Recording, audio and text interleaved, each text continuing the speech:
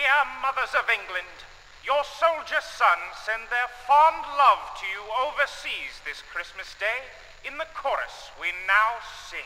Seated round the campfire on a Christmas Day, a band of British soldiers in a land so far away are longing for their loved ones in the dear homeland, to wish them Merry Christmas and take them by the hand. As the campfire burns, every soldier yearns for the dear ones far away.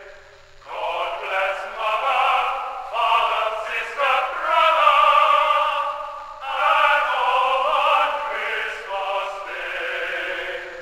We wish you a Merry Christmas, we wish you a Merry Christmas, we wish you a Merry Christmas and a Happy New Year. December 24th, 1914. I have got a select little party together who, led by my stentorian voice, are going to take a position in our trenches where we are closest to the enemy, about 80 yards, and from 10 p.m. onwards we are going to give the enemy every conceivable song in harmony, from carols to Tipperary.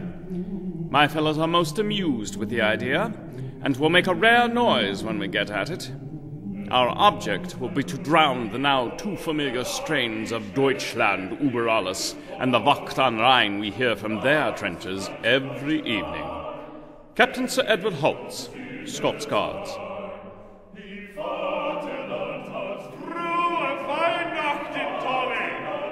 And a happy Christmas to you, Fritz. Don't eat yourself with all these sausages. Hey, Tommy, come over here. Come over here yourself.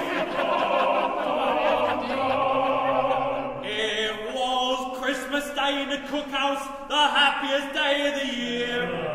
Men's hearts are full of gladness and their bellies full of beer.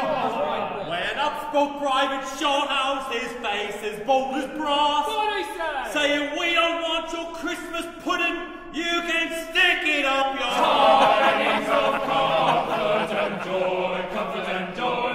Oh, tidings of comfort and joy. It was Christmas Day in the harem, the eunuchs were standing round, and hundreds of beautiful women were stretched out on the ground. When in came the lordly sultan, gazing on his mighty halls, saying, "What do you want for Christmas, boys?" And the eunuchs answered,